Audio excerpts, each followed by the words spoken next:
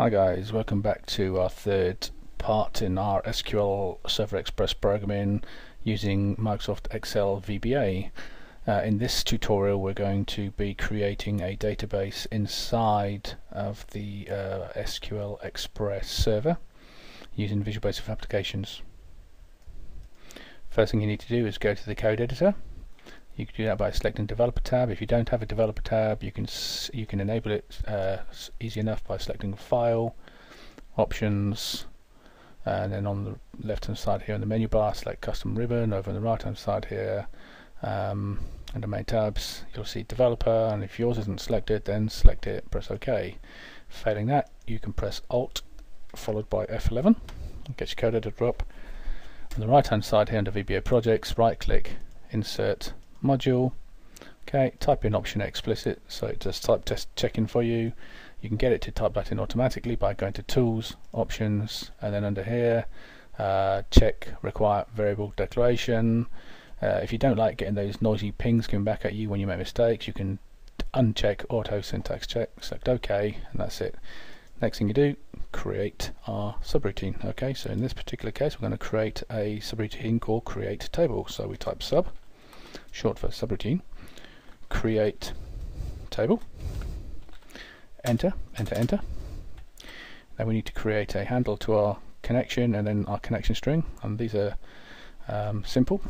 Dimension, we're going to call this object connection as ADO DB. Okay, if you notice it hasn't popped up in our IntelliSense text window here, that's because we haven't set a reference yet. So what we're going to do now before we go any further is we'll go to Tools, References, slide all the way down until you get to Microsoft, then under ActiveX Data Objects Library select the latest one you've got, click OK, and now when we type ADO DB dot, it should pop up. Let's see if we get it right. Or not, hang on a minute, what have we got wrong going here? ADO DB, there we go, dot connection. Okay, next one, dime, and this is going to be our connection string, so we'll call it an str connect string str catch turn. Okay, oh, not forgetting to put as string at the end here, otherwise it's going to get a bit confused.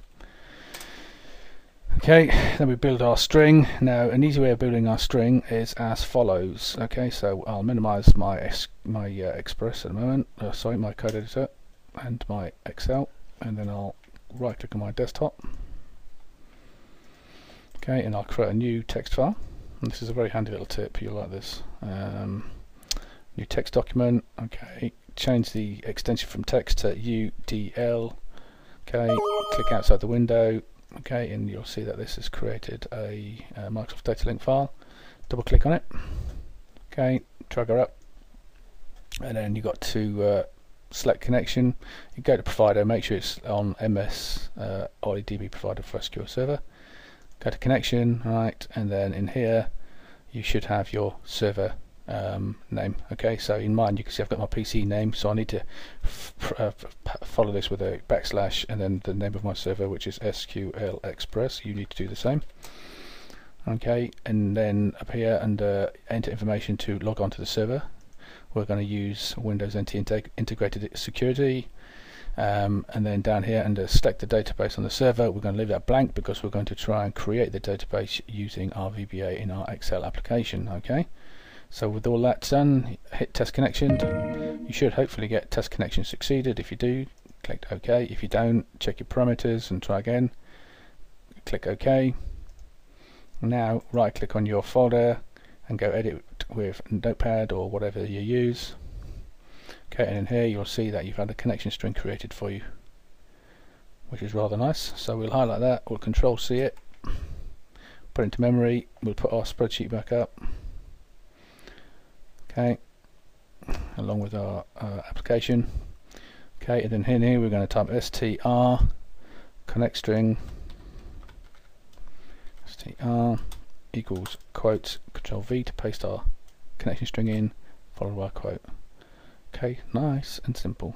Another cage return, another cage return. Okay, so the next thing to do now is to set up the connection to the database. So we do this quite simply by typing in set space and then our obj connection handle equals new addo db dot connection. Okay, select tab, cage return, and then in here we need to open up our connect string. So again, obj connection dot open, and then in here we put our connect string, so str connect str. That's it. Cage return. Now that should hopefully create at least open up, it'll create a handle to the database and open up a connection to the database, but it won't have actually created a database at the moment. It's just talking to the server and set up a link to the server, as it were. So the next thing we need to do now is to create the database. Excuse me. So we do that by setting up an SQL command. So we do that by typing obj bj connection dot execute.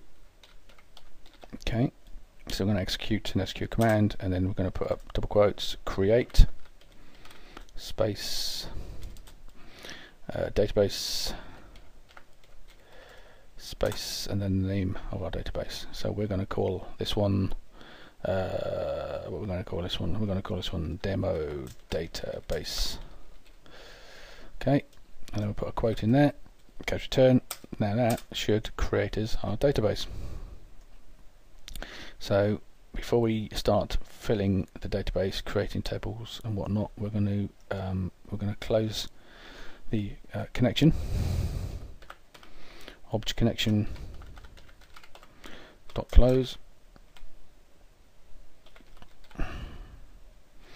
And then we're going to set that to nothing. Make sure we get all our memory back. Connection equals nothing. Okay, that's that, and we'll try that. So we can simply just step through that using F8. So we'll click inside the subroutine window and press F8.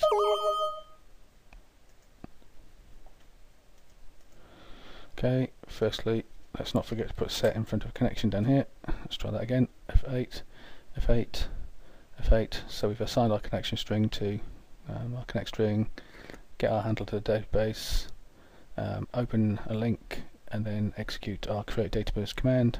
Hopefully after a few seconds that'll come through without any errors, so that's a good sign. Then we'll close our connection, and then we'll free up the memory, and then we'll end our routine. Okay, so let's have a look inside our database and see what it's done, or inside the server and see what it's done. So what you need to do is run your SQL Server Management Studio. Okay, do a Windows authentication login, connect, and look up under databases, drop her down and have a look, and there you see you've got demo database created. If we look inside there under tables, click on tables, right click, you'll see there's no feature to show tables in there at the moment. You can create a new one. We're not going to do that because we're going to do it within code, but you can see there's no tables in there. Okay, so back to Excel, back to our VBA code, and now inside here we are going to create a table.